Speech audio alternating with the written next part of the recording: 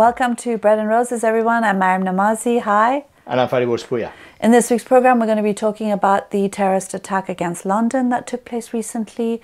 We'll also have an insane fatwa about how no one listens to insane fatwas anymore. Partly because they've been ridiculed, rightly so. Always and forever. And our slice of life is from Iran and about women motorcycling. The interview this week is part of Maryam's speech in Women in Secularism conference in Washington, D.C., which was organized by Center for Inquiry. Stay with us, don't go away. We hope you enjoyed this week's program.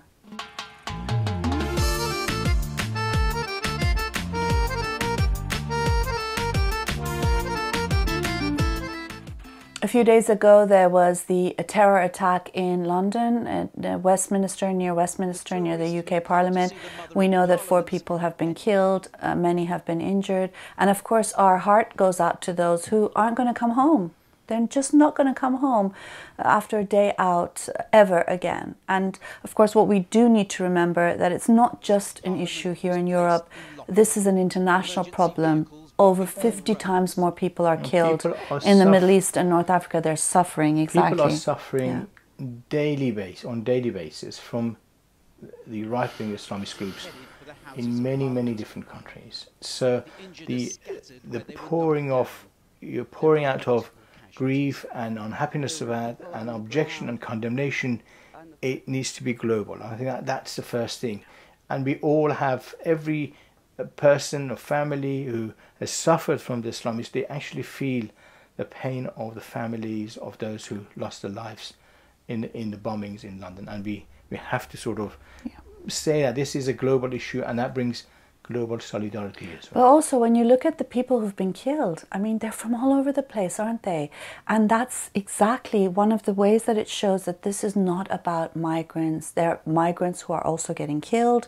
This is not an immigration issue. It's about targeting a far-right Islamist movement. I was reading that the MI5 says that there are 3,000 Islamist extremists in the UK.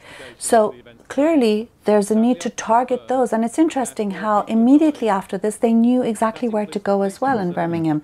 So they know of these extremists, and that's why the profiling of just generally Muslims or various nationalities is irrelevant, and it wastes time and resources. It's targeting these known networks that are key. Yes, and Khalid Massoud was born in UK. He's a homegrown, part of a network of the Islamic terrorists, which are 3,000 of them at least on the MI5 list, and a broader range of them. We meet with them in universities and different places who, the jihadists, the violent and non-violent version of them, we meet them in various walks of life. And they're organized, they are known groups, and they need to be targeted, and people need to, everybody, all communities, everybody need to isolate these groups, and they don't belong to civilized society, and they need to be actually challenged at the society level. And actually, if they commit criminal activity, they need to be punished severely as well. Yeah, and it's interesting because Khalid Massoud has this background of violence, didn't he? And it's interesting because when you look at the Islamist movement or far-right movements, they are a bunch of hooligans and thugs. They're like the mafia.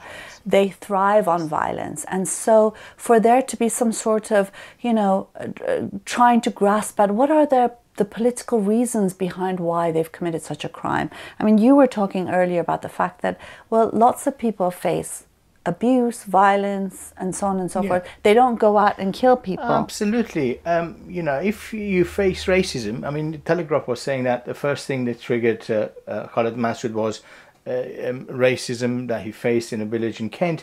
Well, I come from a tradition that normal activities that you face, you join anti-racist movement. If you face unemployment and poverty, you don't go and join UKIP and the right wing. You join the trade unions and organisations who fight for better life and try to organise the working class. That's what you do. So that's the alternative, the progressive, humane alternative. The alternative is not to go and join the extremists or right wing fascists. There is a choice that society is making, and that's what we need to promote. If people have grievances of various kind, you know, don't justify terrorism. Organize. You don't go and kill people because you are unhappy about, you know, somebody's made a racist comment. Yeah, exactly. We've all faced racism, you know. Many of us have faced police brutality, many of us have faced inequality. You know, you don't challenge it by doing exactly what you faced. You take a humane alternative to it. And that's you know, there's a clear right-wing narrative as well. People who actually want to create division. Islamists always thrive on a situation that there is chaos, and that's what they want to do. And these are the terrorist acts actually they commit is clearly targeted and politically motivated to clear chaos in society. You could see exactly this is what the right-wing fascists do as well. You know, look at the narrative of Tommy Robinson. Immediately he's there, he's trained, you know, there is a global war going on between people and immigrants and foreigners. Exactly what the Islamists say as well. Exactly, and that's what, you know, they've signed up to the clash of civilization, the narrative that Katie Hopkins gives on Fox News or Nigel Farage. These are the right-wing narratives that bears no relation to experience of people who live in London or in UK. And that's the thing we need to challenge as well. People were united brilliantly in Britain against the narrative of chaos and what the Islamists want to achieve. And that's what we need to do. Definitely, yeah.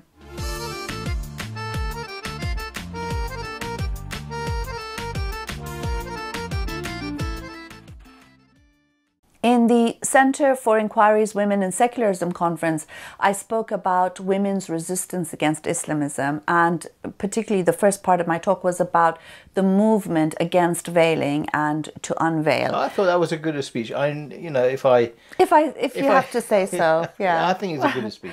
But anyway, we wanted to show you a clip of that speech and, you know, talk about this issue, because the issue of the veil is quite an important one, and one that often is said, you know, it's not that important, whereas it's actually quite central to the Islamist project to control women. Yeah. And I think it's a daily issue. You constantly have the leaders of the Islamic regime in Iran and in Middle East and North Africa constantly harassing women, constantly attacking women, constantly discussing hijab. I mean, that's, you know, it's a daily issue. You can't just ignore it. You can't just say this is not an issue. And it's interesting because Ali Khamenei, the supreme spiritual leader of Iran, he recently talked about how feminism is a Zionist plot, you know, to destroy the society. And in a sense, it's true, isn't it? Because if you have equal rights for women, it destroys an Islamic society, a theocratic society. Always wrap it around a foreign intervention. Yes, it's a Zionist plot. Actually,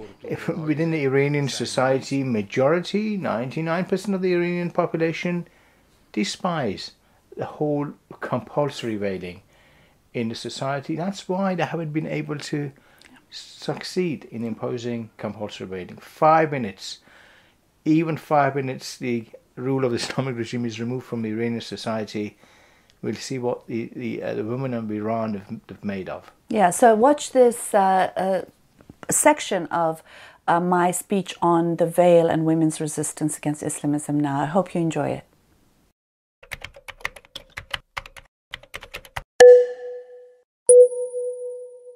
When I was 12 years old, obviously I liked ABBA and Snoopy very much.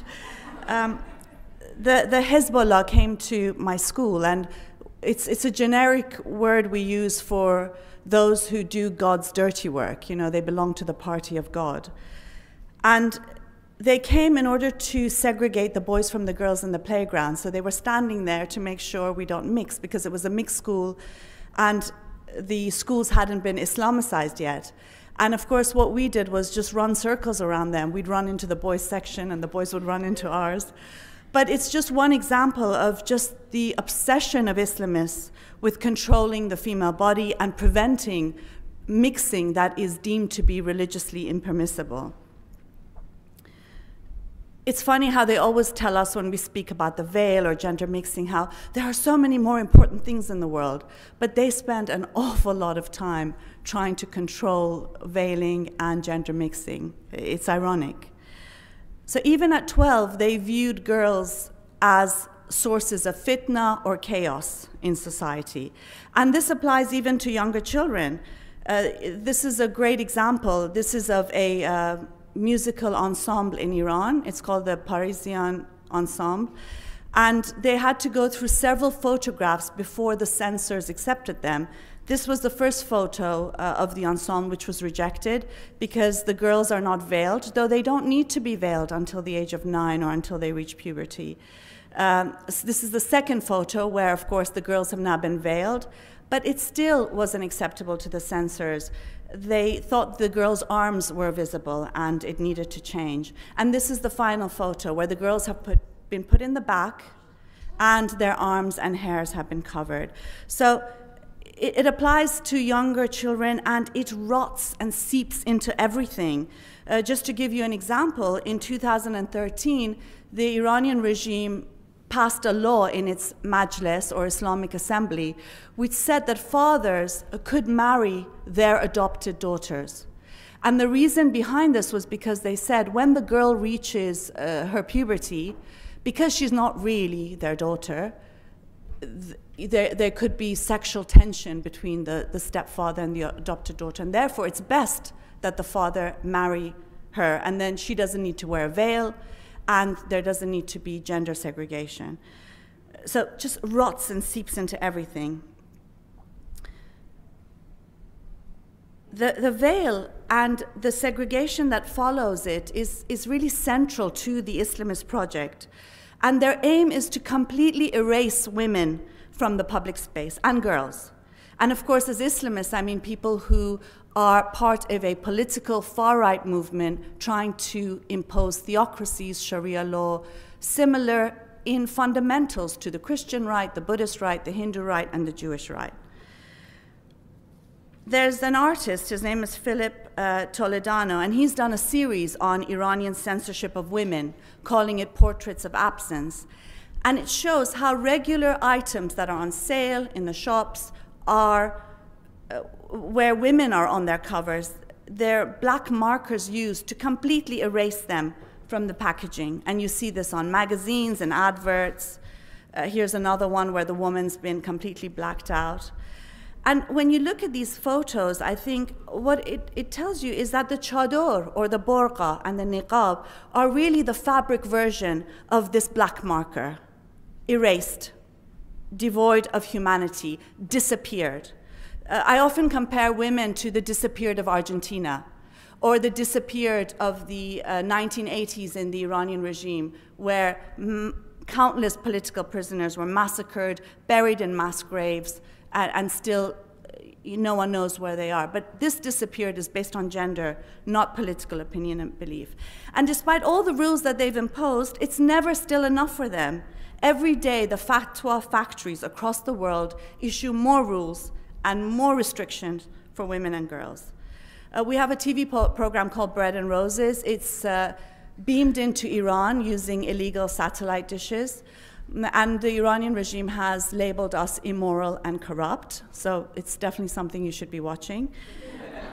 And in this program, we have a segment called Insane Fatwa, and we have found a correlation between, the most stupidest fatwa versus the imam with the longest and most stupidest name.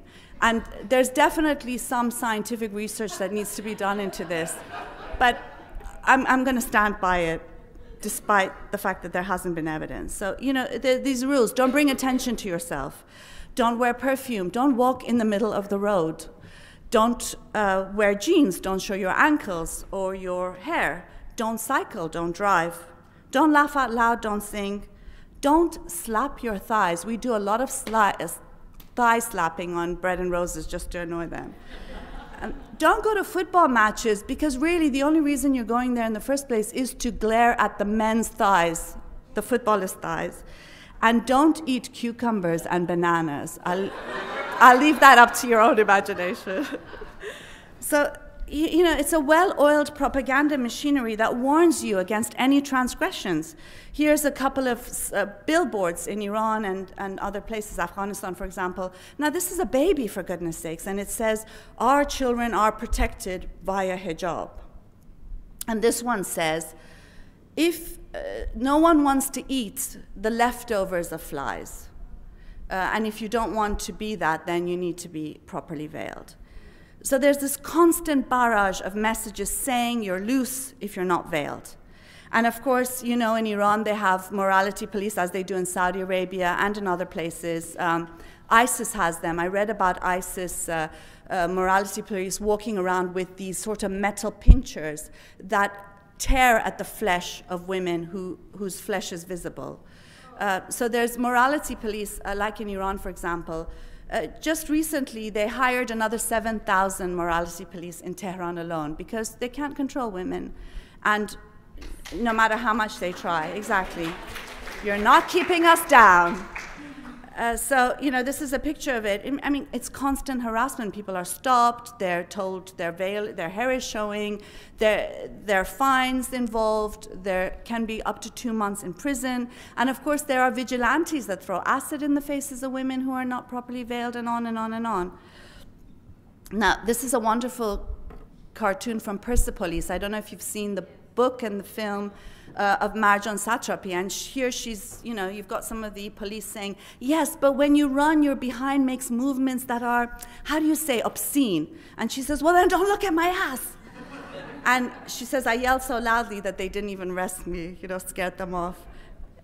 It reminds me of the story I heard, I don't know if it was one of our friends or what, but this woman was saying the morality police had stopped them, saying that her daughter's legs were showing, and her daughter was like 6 years old. So she took her umbrella and started beating the guy and saying, stop looking over my daughter's legs.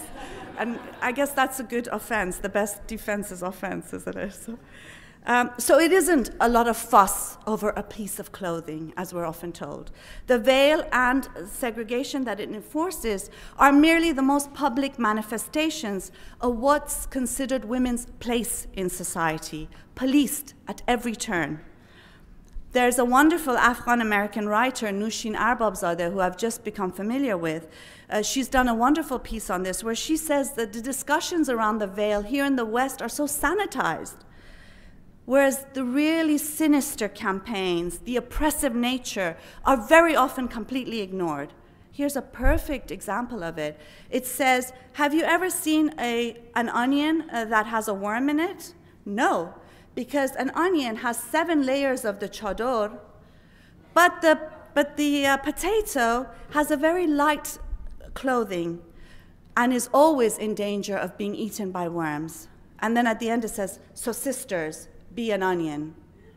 Be an onion. Wow, fun, profound. And in Iran, as in many places, veiling is imposed on the backs of slogans like death to the unveiled women. And in Iran, one of their main slogans was Ya ru sari ya tu sari, which means you either wear the veil or you will be beaten. And this is a cartoon where, you know, there are Islamists in Iran saying women who aren't properly veiled should be raped. Now, don't forget, the veil is compulsory in Iran, and they're still saying this. And this is a perfect example of others fighting for girls to be brought home against Boko Haram in Nigeria. And, you know, the Iranian government's officials are saying, rape the bad hijabi girls, teach them a lesson. And of course, as you know, every calamity from earthquakes, you all remember Boopquake, Jennifer McCrite's Boopquake, to rivers running dry, are blamed on unveiled or improperly veiled women. And this is a wonderful cartoon from Mana Nayastani. He shows, you know, the officials stealing money, going to Canada, someone throwing acid in a woman's face, police beating someone who's got a banner saying freedom, executions, floggings, but here's a woman's hair and the river runs dry. It's typical, the sort of attitude they have towards women. And even if in places where it isn't compulsory, including in the West, there is this immense pressure. You know, so there's this idea, if you're veiled, you go to heaven, otherwise you go straight to hell. I'll see you all there. You know, the sort of, you're immoral, you know, you're loose. In Turkey, I don't know if you heard recently about a woman who was beaten on the bus for wearing shorts. She's a nurse. And the guy was released. Though Erdogan's held so many free thinkers in prison, none of them seemed to be able to get released. But this guy got released, and he said he just thought, you know, she was wearing improper clothing. In Britain, young women who are hijabis but aren't dressed in the way that the Islamists and the fundamentalists think appropriate are called hojabis. So there's this constant pressure. Children are veiled. Children, for goodness sakes, and no one bats an eyelid. Oh yes, I forget. Hijab is a right and a choice, even if it's when it regards children. Specifically speaking, though, choice is a formality when there is little right or choice to remove one's veil or remain unveiled without being vilified. This is a perfect Jesus and Mo cartoon. Muhammad says, oh, stop complaining, Jesus. You should feel protected like a precious pearl within an oyster shell. And Jesus is like, I just feel hot. And Muhammad says, the important thing is to show the world that it's a liberating, empowering choice, a symbol of your freedom to express your identity. Then he says, can I take it off now? No. And that's the thing, you can never take it off. But I think most importantly, whose side are you on?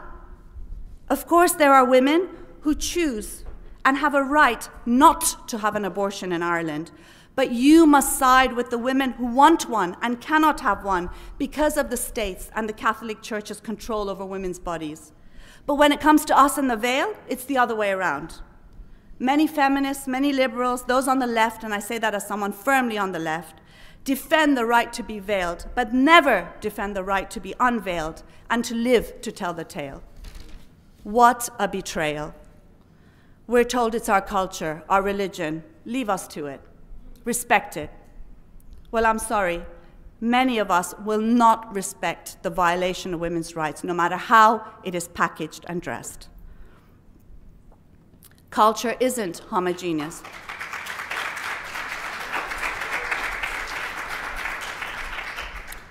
Culture isn't homogeneous. Neither are communities or societies. Defending the group right to impose veiling and segregation defends the powerful. This sort of identity politics ignores and it negates dissent. It fails to see the social and political struggles and class politics. The result of all this, says Kenan Malik, the British writer, is that solidarity has become increasingly defined not in political terms as collective actions in pursuit of certain political ideals, but in terms of ethnicity and culture. And that's exactly what the far right does as well. They homogenize culture, entire societies and communities, and immediately say that they're incompatible with Western society so as to promote, if we're honest, what is fundamentally white politics, white identity politics. When it comes to culture, anyway, whose culture are we talking about? The woman and the man resisting the veil, or the theocrats who are imposing it? There is an immense unveiling movement in Iran, for example, even though it is compulsory and punishable by fines and imprisonment. This is a wonderful photo taken in Iran in front of a poster which says, "Sisters, you must obey your Islamic hijab." And she's there without a veil. And even men are joining this movement with messages saying that it's unfair that women should have to be covered up and that people should be free to dress as they choose. When you are faced with a state and a movement, the Islamist movement, that aims to erase you from the public space, your refusal to disappear is an important form of resistance and dissent.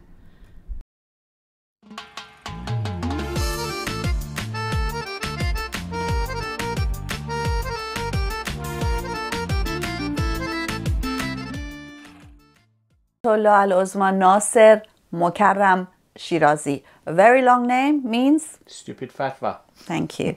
He has been speaking to a group of people, religious figures as well, and he was talking about how it is becoming so difficult to keep one's faith. You wake up in the morning very faithful, by the evening you've lost everything. You're a kafir. You got to keep yourself away from the whole thing. In the morning, afternoon, these opportunities, families, Lots of opportunities to lose your faith. He talks about, you know, including the internet, you know, things that is a big one. Big one, yeah. That's a big one. Yeah. You lose your faith big time on the net. So, you know, this is all coming right before Iranian New Year, which was just recently. You know, he was saying that people have to be careful. They never learn from their mistakes. They go out, they do stuff that they shouldn't be doing, and then they're going to burn as a result. They're going to lose their faith. And the fireworks is not good. And it's haram, it's sinful, it shouldn't be Somebody asked him, why don't you issue a fatwa? Do you know what he said? He said, nobody listens to fatwa anymore. That's why there's no point issuing a fatwa anymore. Isn't that what we've been saying all along? Keep it to yourself. No one's interested. Stupid fatwas.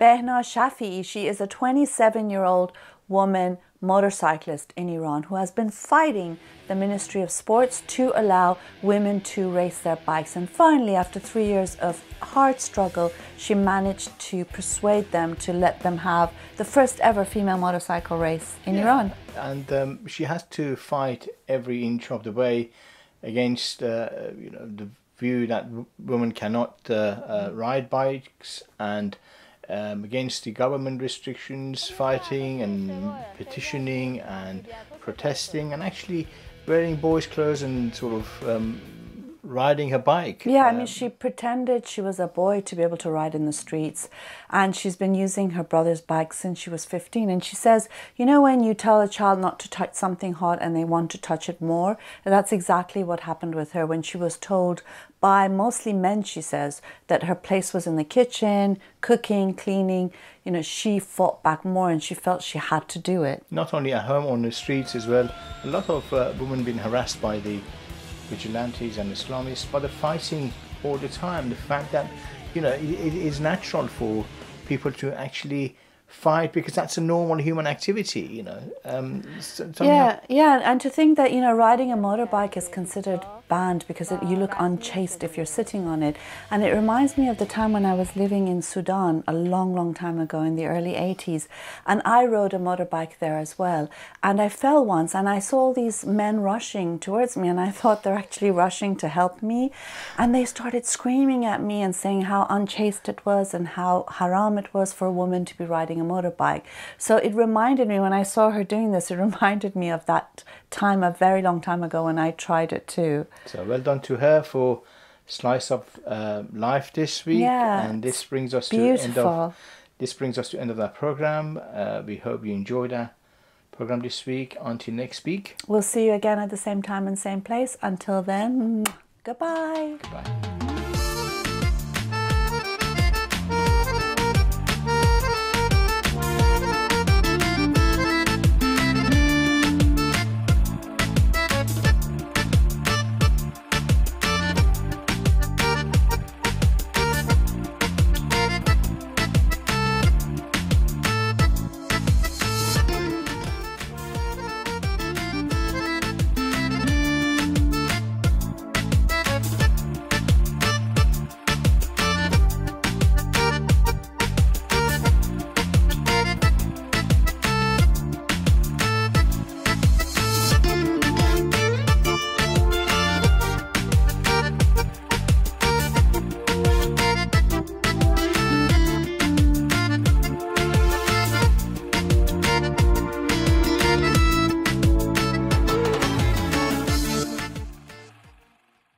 Hi, I'm Maryam Namazie. And I'm Fariborz Pooya. We're hosting a program called Bread and Roses. It's a weekly program that's broadcast in Persian and English in the Middle East and North Africa, primarily Iran as well. And it's also shown on YouTube internationally. And we've been doing this since last May. We're coming up to our year's anniversary, and Yeah. we've had quite a lot of fun making these videos. We discuss taboo breaking, free thinking ideas. The Islamic regime of Iran has called us immoral and corrupt. And that's why you need to support us. We are the alternative voice in Middle East and North Africa. Of corruption and immorality. So do support us. Here's a short video from Patreon that explains how you can help us with even just $1 a week. That's nothing. Support us. Patreon lets fans become patrons of their favorite artists and content creators. It's different than Kickstarter because it's not about one big project that requires lots of funding. It's more for bloggers or YouTubers or webcomics, anyone who creates on a regular basis. Here's how it works. When you become a patron, you're agreeing to give an artist a tip of an amount you set every time they release a piece of content, whether it's a new song, a video, or a recipe. You can set a monthly maximum to make sure that you're always within your budget. Choose an amount, enter your payment information, and you're done. Becoming a patron allows you to view and post in the artist's stream, and in exchange for your support, artists offer additional patron packages, which might include monthly Google Hangouts, music production tutorials, pre-sale concert tickets, or anything they can offer as a way to say thanks. Patreon, empowering a new generation of content creators.